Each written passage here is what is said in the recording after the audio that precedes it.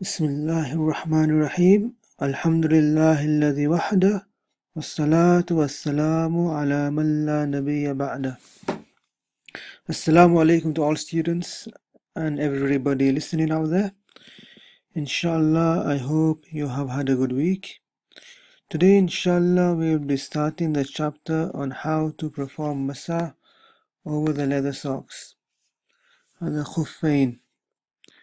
Khuffain means socks made out of leather.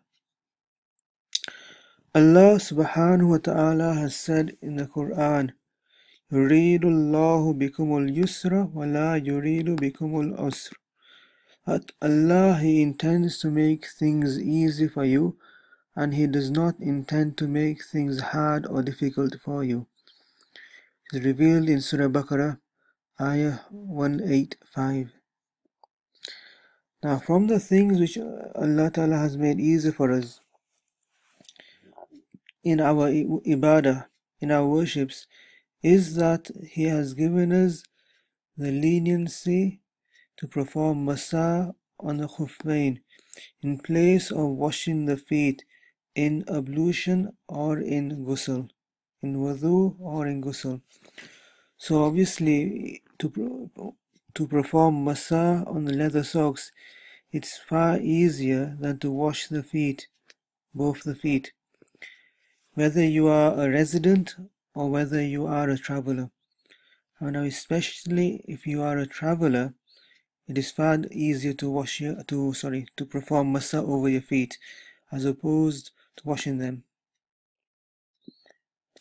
So first, the chapter begins by giving you the ayah of the Quran, and by giving you a short, brief explanation of that ayah. And now the Musannif is giving you the linguistic meaning of the word khuf. With khuf is a singular for the word khuffain.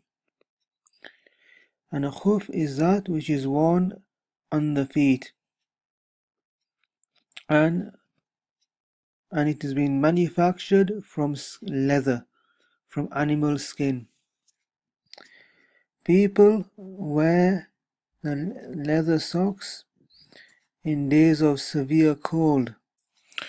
And the intent here are those khufs, are those leather socks, and that which is in the meaning or under the meaning of leather socks, such as jawrabain, thaqinain, that thick jawrabs.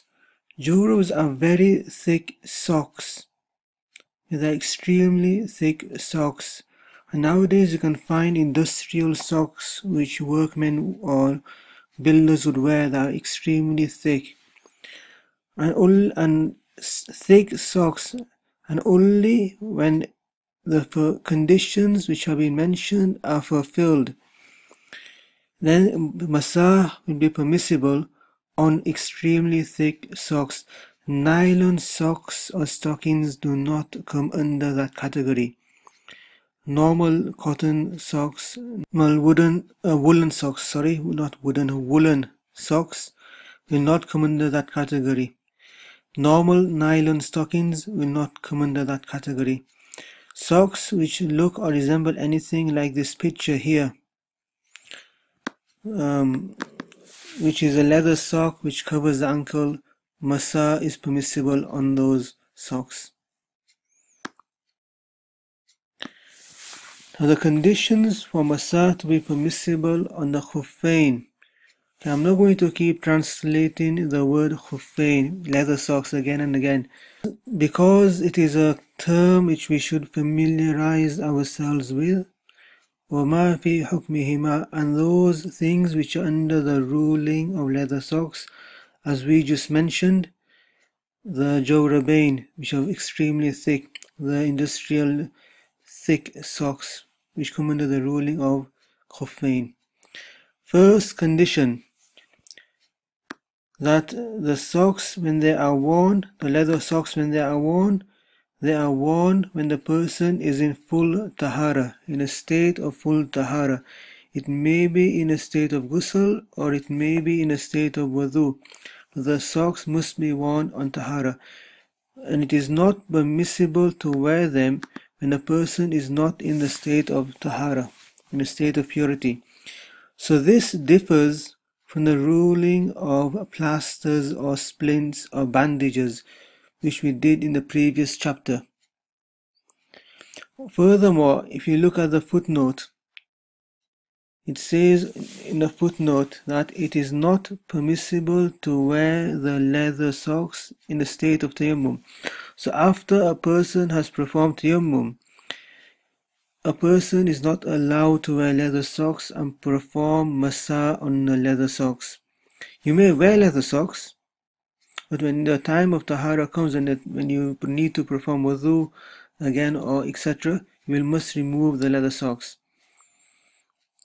Masah is not permissible, because indeed that tahara is taharat naqisa, it is incomplete tahara when a person has performed tayammum, and that will not qualify for masah with the khuffain. And the condition for wearing both of the khuffain is that it is tahara tamma, and a complete tahara. Okay. Now number 2, that the khuffain, the leather sock, when it is worn, it covers the entire foot, including the ankles, both of the ankles. So the leather socks cannot be such that it only covers the heel. It must go over the feet, over the instep. The instep is the top of the foot, and metatarsal bones, and it must cover the ankles, up to the ankles. And it is not permissible to perform masah on leather socks which are short and it does not reach the ankles. I apologize that the screen keeps going blue. It's because I'm trying to make the yellow ring appear here, so you can follow the text, but for some reason it's not happening. The last bullet point on this page. And in the same manner, it is not permissible to perform masah on a leather sock which has a large tear inside it, or a small tear or a small rip which is the size of 3 toes from the small toes of the feet. Asabi means fingers, but here it translates as toes. So if that small tear is to the size of 3 small toes, then masah will not be permissible on such a leather sock. And if there are different small tears or different tears or rips which do not reach the size of the small toes when they are put together, when they are added up together, then on that quantity masah will be permissible. So it's quite a very simple ruling. If you have a tear on the upper side of your leather sock on the instep, and then you have a tear beneath on the sole, or tear somewhere else on the sock, you add that together and see if it comes to the quantity, to the size of the small toes. And if it does, or it goes over, masah is not permissible. If it is just about to that size, masah is permissible on that leather sock. Number 3, that it is possible to successfully walk in the Khuffain, and it is not permissible to perform masah on the leather sock which has been made from glass or wood or sticks or iron. So that straw sandals also come under that category. His socks or anything manufactured from straw or anything else. Now in the modern day which we live in, there are socks available out in the market which are what you call hydrophobic socks. Hydrophobic is a scientific term which simply means water hating. So these socks have a bilayer inside, and they have a layer inside them which makes them waterproof. And they look just like normal socks. But when you pour water over them, the water comes off the surface, runs off the surface, and it does not penetrate to the skin. On those types of socks, Masah is permissible, and people refer to them as wudu socks. Furthermore, if you have a sock or socks which if you wore, you are able to walk in them successfully for at least 5 kilometers or more, to at least 5 kilometers without the socks ripping or tearing, then Masah is permissible on such socks. Nylon stockings, I must emphasize again, and normal socks, cotton socks, woolen socks which we wear, do not come in under that category. Okay, we cannot walk 5 kilometers with nylon socks and they won't tear or rip. Okay, very, very thick industrial socks, maybe, might be able to walk that distance without them ripping.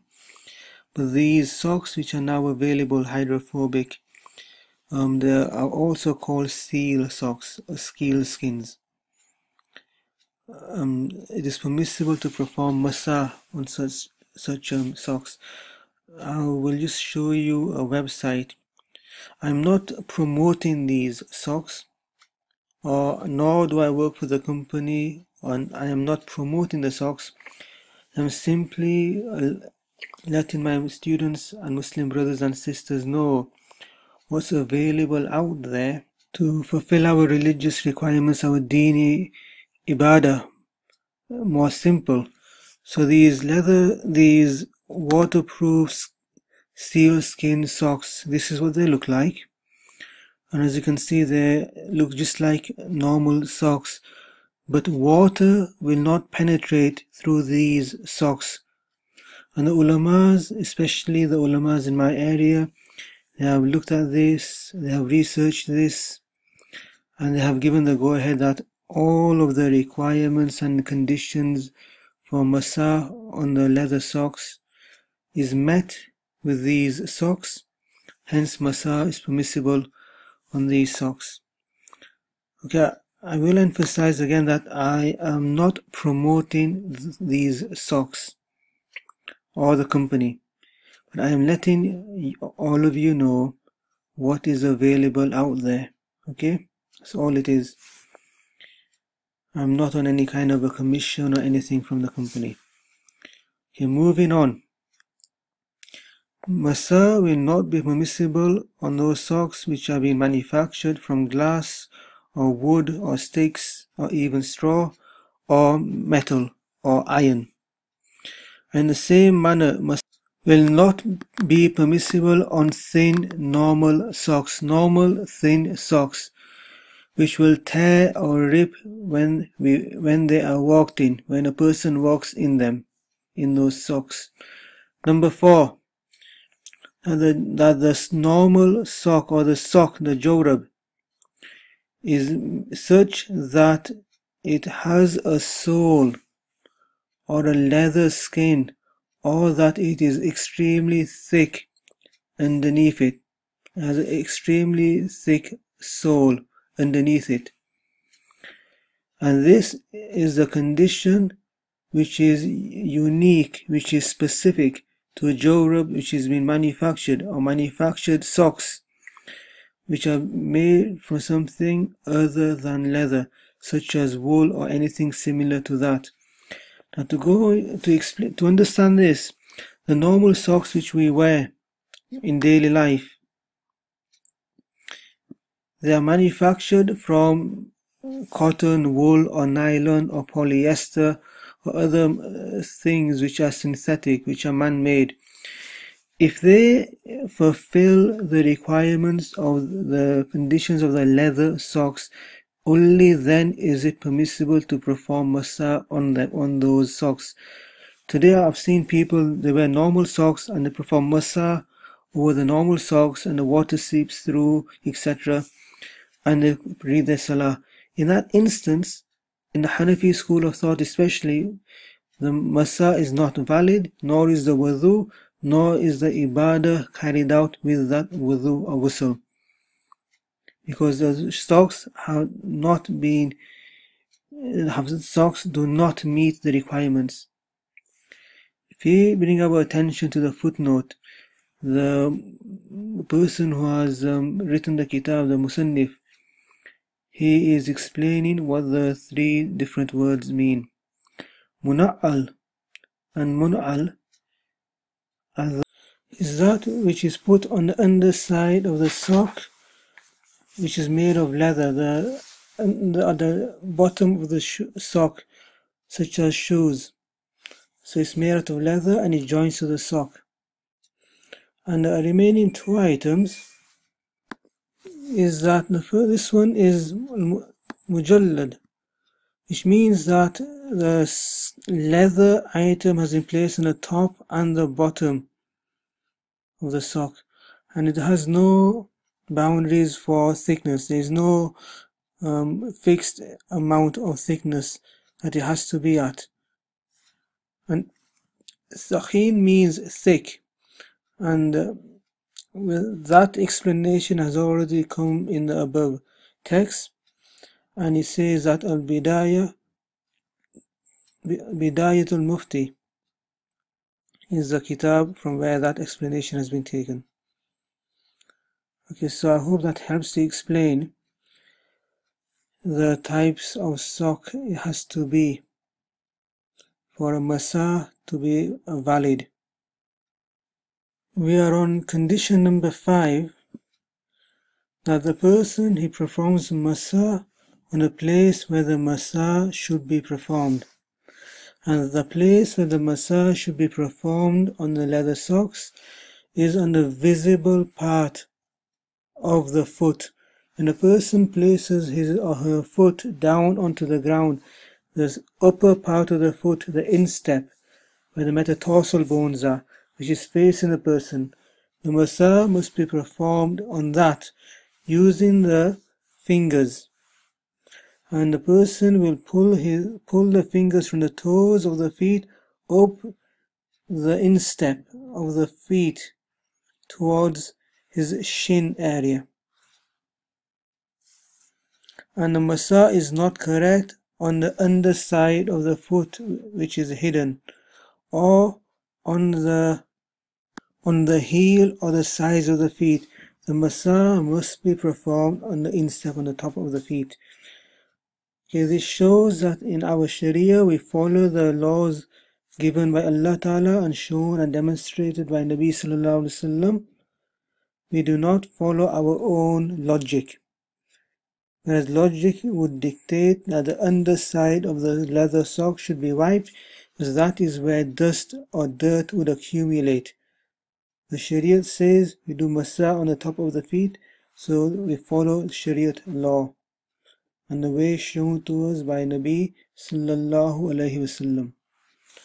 And the last point made here is that whatever is worn on top of the sock, on top of the leather socks, such as jarmuk or anything similar to that, the condition is that Masah is permissible on it as long as all of the above conditions are met.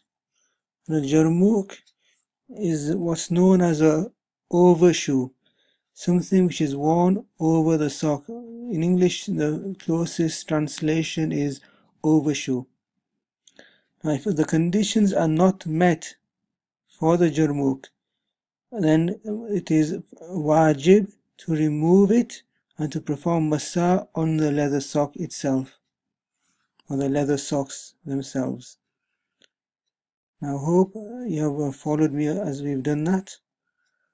Now the next chapter here is on the principles or arkan of performing Masah and the methodology on how the Masah is to be performed. As you can see from the picture here, it's quite obvious and quite simple to understand that we place our fingers from our toes and pull them upwards towards the shins of the leg. that will suffice for the Masah. Allah Ta'ala has made our deen extremely easy for us to follow. So the rukn, that is to perform Masah with 3 fingers from the smallest fingers of the hand. And the method of performing the Masah is that the person, he will place the fingers of his right hand on the top of his leather socks of the right feet. So the right hand on the top of the right foot, and he will place his left fingers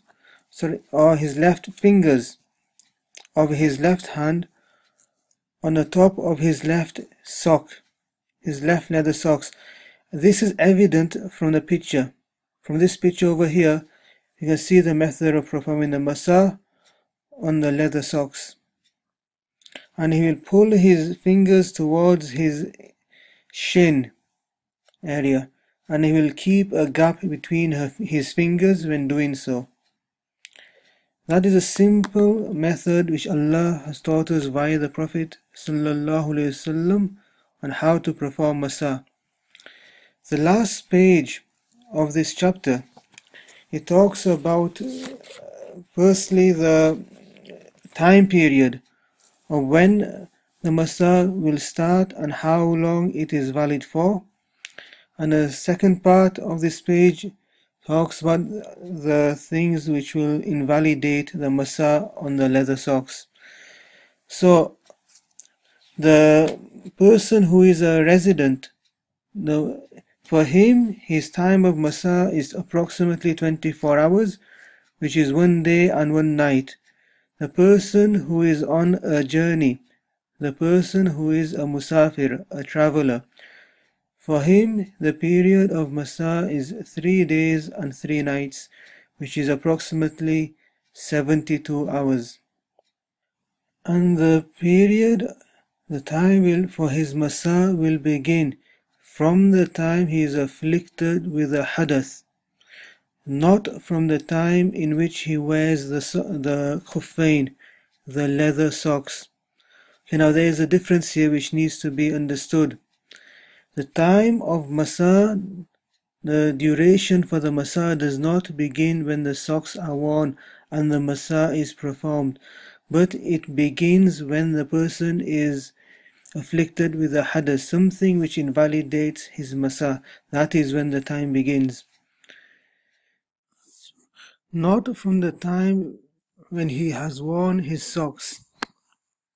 So it gives you an example on the next sentence, that if the person who is a resident in his own town, in his own locality, and he has performed wudu at the time of Zuhr, Salah, and he has worn the leather socks, and he has remained in Tahara until the setting of the sun, and just slightly before the setting of the sun, and then he has been afflicted with a hadath. So he has performed wudu and he has performed Masah on the leather socks. Then the time of him being able to perform the Masah on the socks again, it will end on the next day slightly before the setting of the sun. So the time begins when the person has been afflicted with a hadath, not from the time when he has worn the leather socks. The next bullet point. And if the resident has performed Masah, then he has become a traveler before his time has elapsed, or before his time has completed, then he will fulfill the time for the traveler. The time for the traveler is 3 days and 3 nights from the time when he has been afflicted with a hadath. So it gives an example that if this person here has begun to traveling, has started his journey, in the coming day, in the oncoming day after the Asr Salah. And indeed, he will complete his Masah for the remaining 2 days. He will extend the time of his Masah to the remaining 2 days. So he has completed 1 day, then he will add on another 2 days. And the last bullet point, that if the traveler has become a resident, he has become a mukim, after he has performed a Masah on the leather socks, and it is less than 1 day and 1 night, he will complete the day and night in the time frame of that of a mukim. So a traveler, he became a hadith, he became afflicted with a hadath at the time of Zuhr, let's say, and before he has finished his journey, he has become a resident.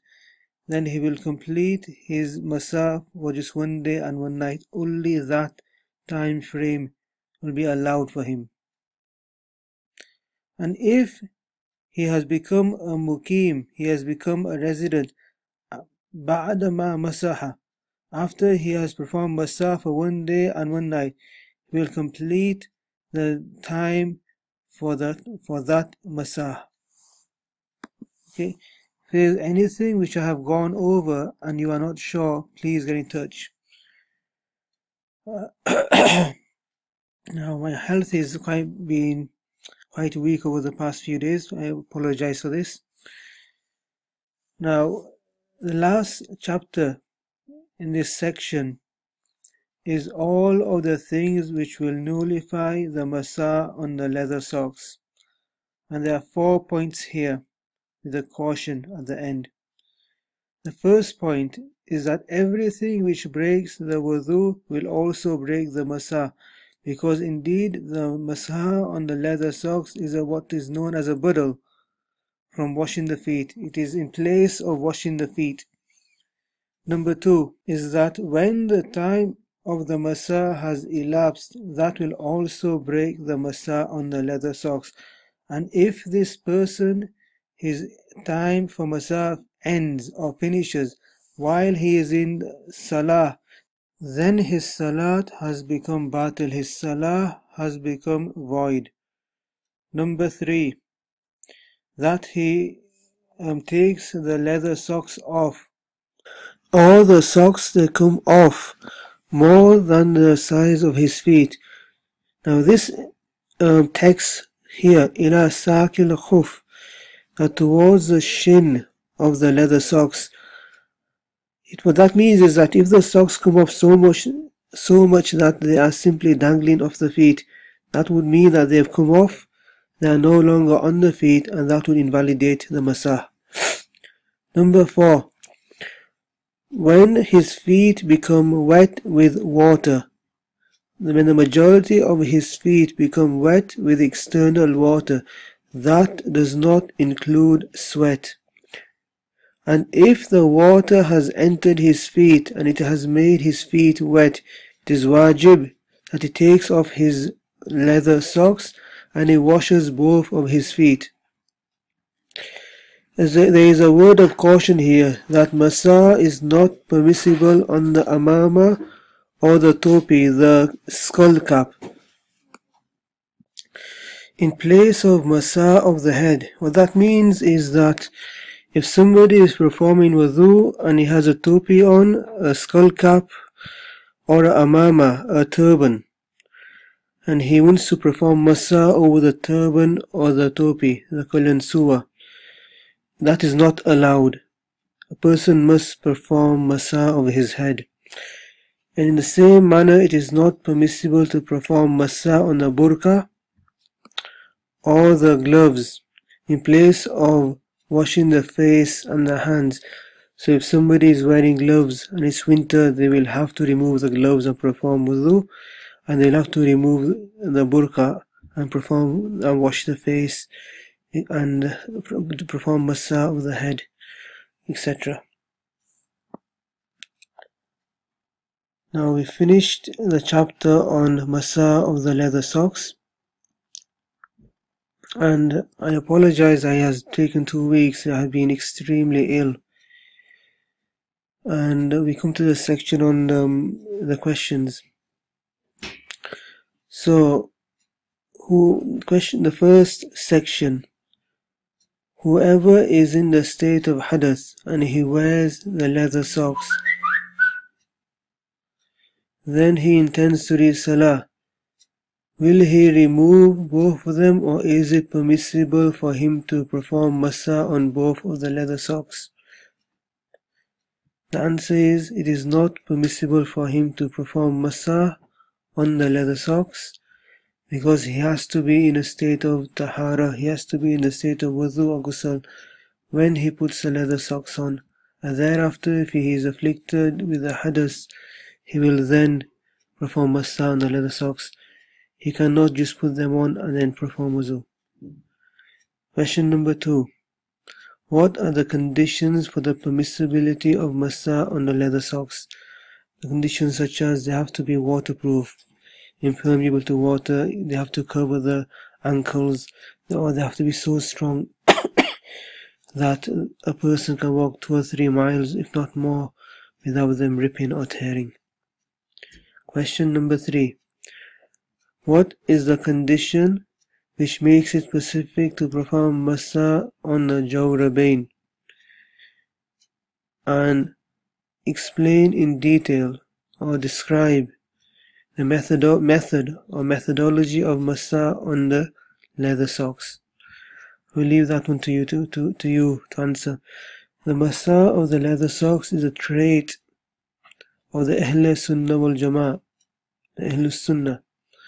Whereas we perform Masah on top of the feet, on the instep, whereas logic will dictate that we should maybe wash the underside of the foot. This is from the Athar of Ali radhiyallahu ta'ala. So it shows that we follow the command given to us by Sharia. Now the next section is asking us to choose a correct statement to make this statement complete.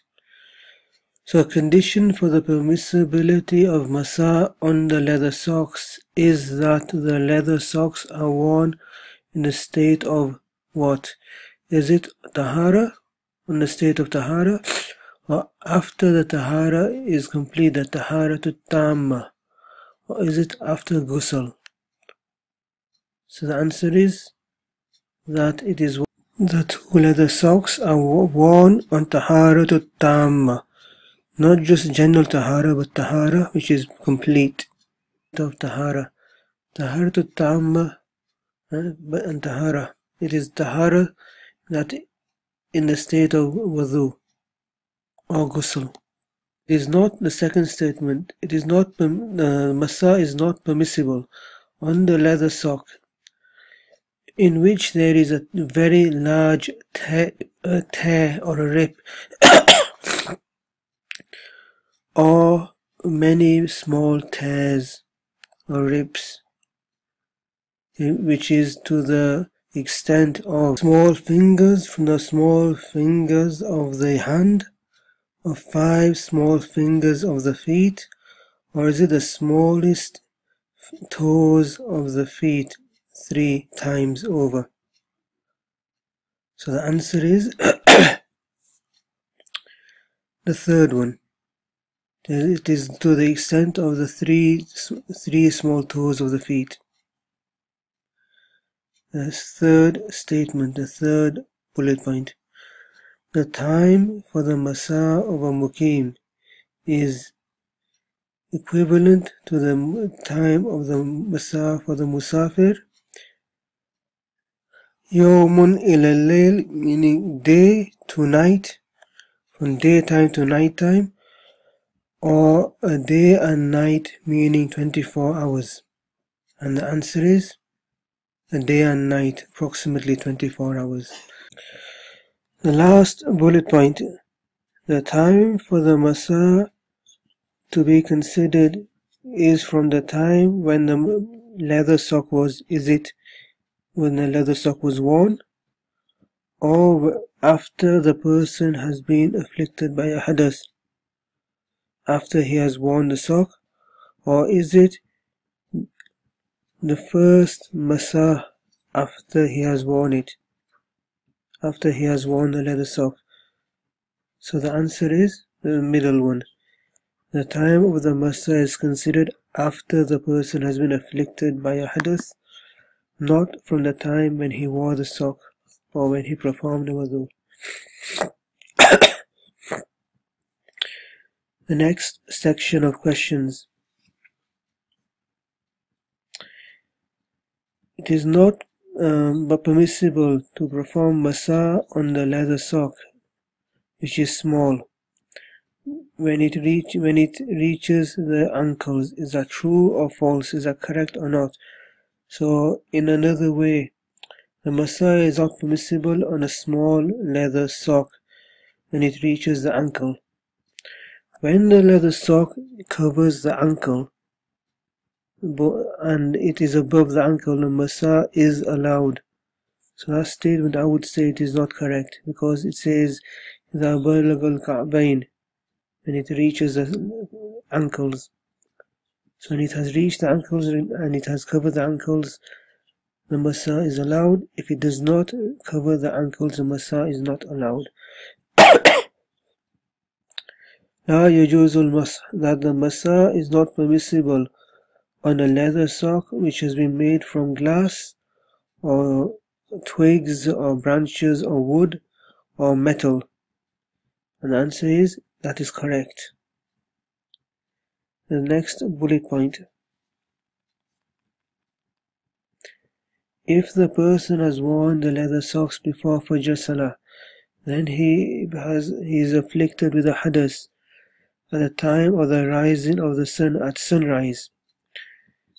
Then he performs wudu before Zuhr Salah. The time in which his Masah will elapse is from the time of the day slightly before Zuhr Salah.